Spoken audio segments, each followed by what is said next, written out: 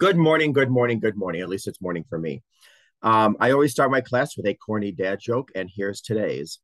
A truck loaded with Vicks Vapor Rub overturned on the highway. Amazingly, there was no congestion for 8 hours. Ba-dum-bum. All right. If anyone who is able would like to take two deep breaths with me, two deep healing breaths, preferably with your eyes closed, but however you feel safe. In the nose, out through the mouth. You can do it as slow or as fast as you like. One more time.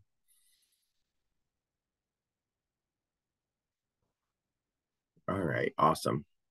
So today I'm going to be reading a little bit about grief and anger. Anger and grief are two strong emotions that often accompany one another. All humans feel anger and grief, and if left untreated, and such strong emotions, if left unexpressed, endanger one's health and relationships. Repressed anger is a hallmark of complex post-traumatic stress disorder and many other emotional problems. So, what is grief? Grief is a strong emotion triggered by sadness over a loss, such as the death of someone you love, a life altering negative health diagnosis, a lost child, a lost childhood, or the loss of a dream, such as the case in betrayal. People experiencing grief may feel numb and removed from their daily life. They may feel overwhelmed and unable to carry on with their life, such as doing their daily chores, and feel a deep sense of loss. Grief is a universal yet personal experience and a natural reaction to loss of any kind, like I said. One cannot escape grief, as sooner or later you will be handed something in life that will send your mind reeling. Unfortunately, that's the world we live in. Grief follows a predictable course called the five stages. Now, obvious, who was it? Elizabeth Kubler-Ross, I think, came up with the five stages. I've also heard there's six or eight, and then there's another theory out there where there's 12 stages of grief, but I'm just going to stick with the original one, which is Elizabeth Kubler-Ross. Now, although I'm going to go over these linearly, these stages and phases do not always conform to the list as people move in and out of each stage differently. There are five stages of grief, as identified by Elizabeth Kubler-Ross, and the stages are here: denial, anger, bargaining, depression, and then finally acceptance. Of course, acceptance doesn't mean all is good in the hood. It just means, okay, these were the hands I was dealt with. How am I going to play my cards? So denial helps us survive a loss that we've experienced. During this stage, you're in a state of shock and you may feel overwhelmed and the world seems meaningless. You enter a state of shock and go numb. You also feel that you have no sense of security and wonder how you can go on after experiencing this loss. Denial is helpful in that it is nature's way of allowing you to experience only as much as you can handle. During denial, you may ask yourself questions, and in doing so, are unwittingly beginning the healing process.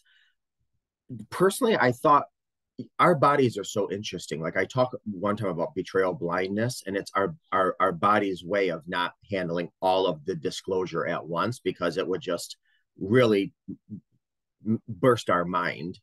And so sometimes, unfortunately, but fortunately, our body allows trickle truth because seriously, like some information just can push us over the edge. I mean, the majority does regardless, and it's the same thing with denial. It's like, when we are in denial, it's interesting because it's our body's way of actually comforting us. It's only allowing certain amount of information in at a time so that we're not overwhelmed, even though we are tremendously overwhelmed, with the information that we have. But I just think our body is really magnificent. It really does self-clean and self-heal. Anger. I'll tell you something. When years ago, when I was betrayed, this was my Achilles heel. Anger. Oh, I had anger, not even anger, profound rage. All right, enough about me. Anger is not only the topic of this piece, but also a necessary stage in the healing process. It is essential to feel and safely express your anger after a loss. Even though it seems the anger will never go away.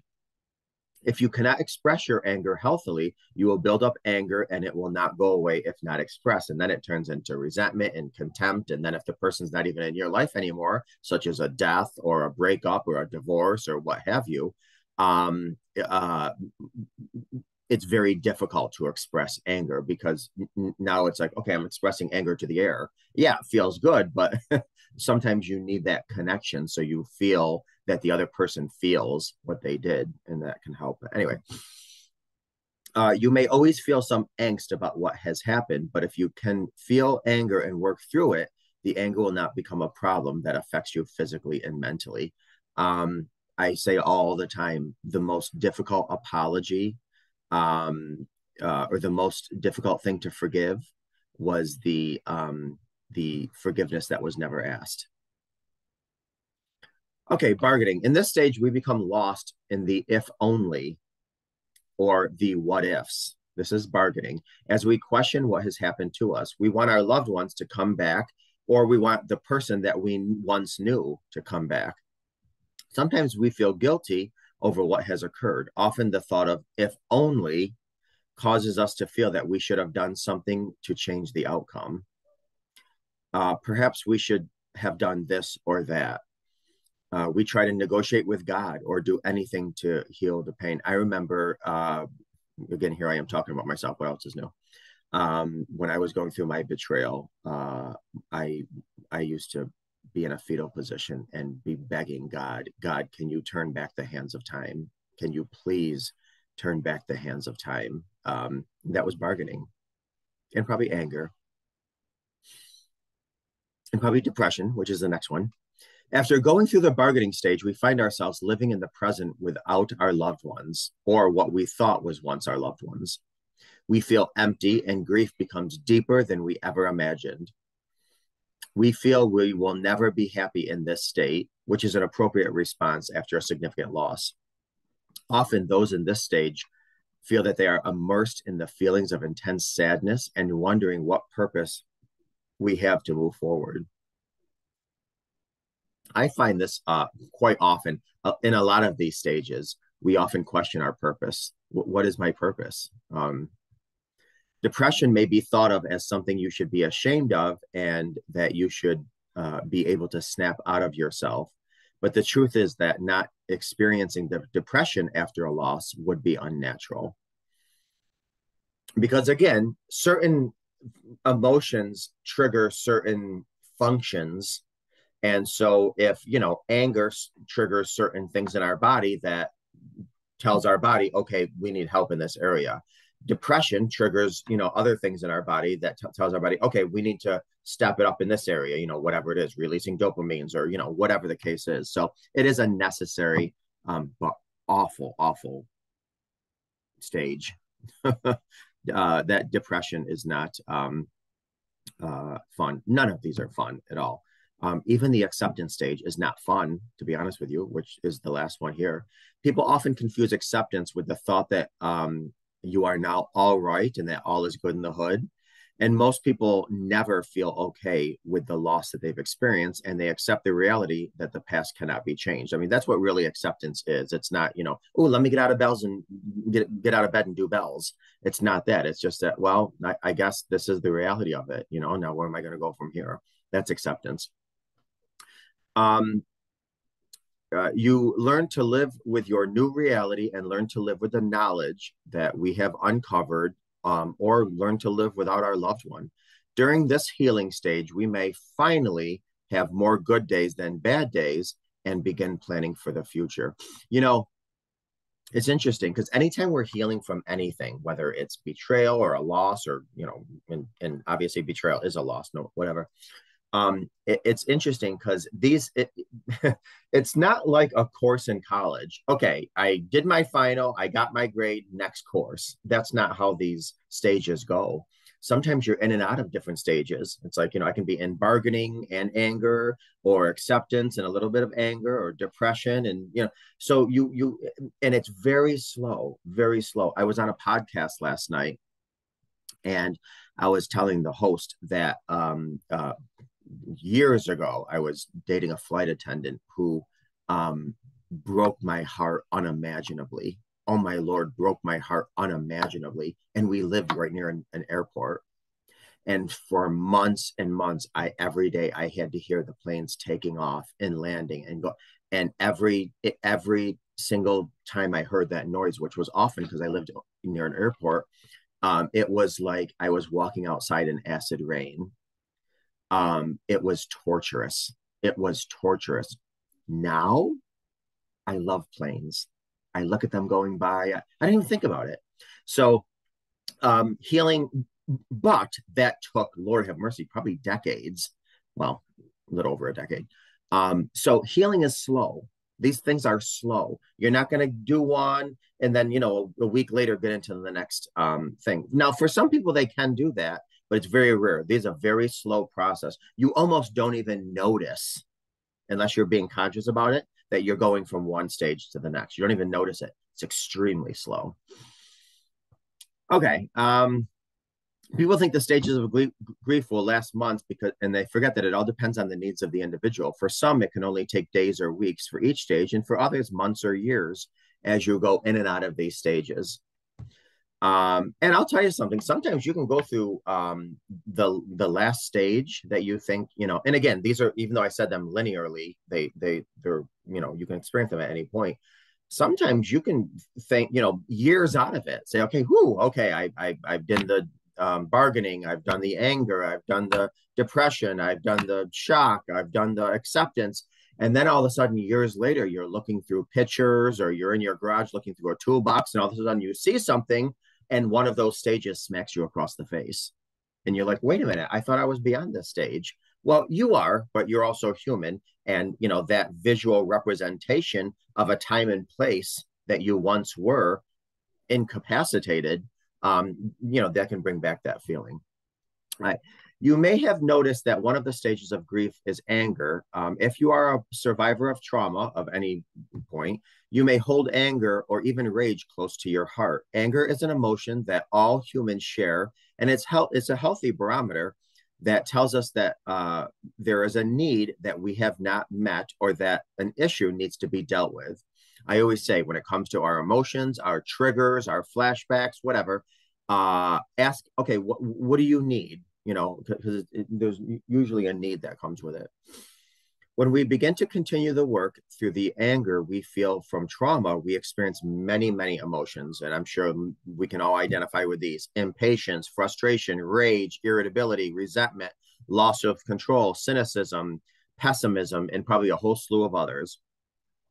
Your thinking during the anger stage of grief, it often turns to thoughts such as, this isn't fair, why is this happening to me, or why did this happen to me, and am I to blame for any of this? Am I to blame for this? What role was mine in this? We may even feel that we want revenge on the one or ones who hurt us. And it's sad because sometimes if there's a loss from a death or a divorce and somebody moved away, what revenge are you going to get? Not that revenge is healthy, but I'm saying if you're in that mode and you want to, that would make you feel satisfied. If somebody's completely out of your life for whatever reason, what revenge can you get? At best, dealing with the anger you feel when dealing with trauma is difficult. The anguish and despair that happens while coping with anger is intense and justified. After all, what happened to you was horrific, and you have every reason to be angry because your life has been deeply affected. I say all the time, when we are traumatized or betrayed, our choices were completely robbed from us. And that causes a whole domino effect of anguish. We wouldn't have made the choices this other person did. And so we were completely stripped and robbed of our empowerment to make choices. Now we're forced to make choices that we never wanted to make. So it's frustrating and infuriating. You can do some things to help with your anger you are feeling after trauma or betrayal. Here's a couple quick things that you may or may not be doing already. Allow yourself to feel angry. A lot of times people are like, oh, I shouldn't feel angry. Angry is a negative emotion, blah, blah, blah, blah, blah. It's a necessary emotion. Find a safe place with a supportive person and allow yourself to cry, feel, and think about what's happened to you. It's okay to be angry.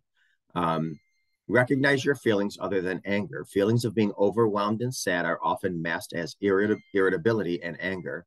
It is vital to identify the trauma you experienced and may require the aid of a coach or a counselor. Do not ignore how you are feeling. Suppressing your anger causes them to emerge in other less desirable ways. And I'm telling you something, ooh, anger is like a ball inside our bodies, almost like trauma. It will go inside our body, and like lava, everywhere it travels, it will destroy everything in its path. So, anger gives us a false sense of empowerment. Think about it. Every time we get angry, we feel a little empowered, but it's a false sense of empowerment because when we are angry, we are most vulnerable because we're not making decisions from a logical, rational, mature place. You may externalize anger towards others and turn it inward. And that's what happens a lot of times, inward. And then we're dealing with all that, massive amounts of lava inside our body. But if it's unchecked, if anger goes unchecked, it could easily turn into depression, which is why anger is a necessary emotion that you must work through. If not, it very well can turn into depression because anger is usually it's expressed outward. But if we keep it in, then it's internal anger that easily morphs into depression. That's just what happens. Allow yourself to experience anger before it escalates to aggression against yourself or others. And I don't know about any of you watching, but one of the things I found, I'll just say this, I'll use I statements. I wanted to hurt the people that hurt me. I did. And unfortunately, it was a lot because of my childhood. We weren't given many tools on healthy emotional development. So when I got angry, I was vengeful. I wanted revenge, which is not a good emotionally healthy coping mechanism or tool. But this is why, people say all the time, the feelings of anger and grief are universal, but they're also personal. Some people that are angry just want to go in the bathroom and cry. Other people, they're ready to get into the boxing ring. I mean, so it's definitely personal. Find ways to express how you're feeling. So if you cannot verbalize your feelings, try using it in art or poetry or other outlets to express your anger. I like to sing. Man, I will belt out a song when I'm angry and whoo, I feel much better afterwards. Once anger is safely expressed, you will find that you can accept what's happened to you. So basically, anger and grief are normal and natural emotions to feel after betrayal. You feel anger for what happened to you and the grief for the life or the experiences that you were not allowed to have. Again, that were robbed from you. Your choices were robbed from you. Don't forget that during the healing process, you must take good care of yourself by permitting yourself to weep. Tears are cleansing.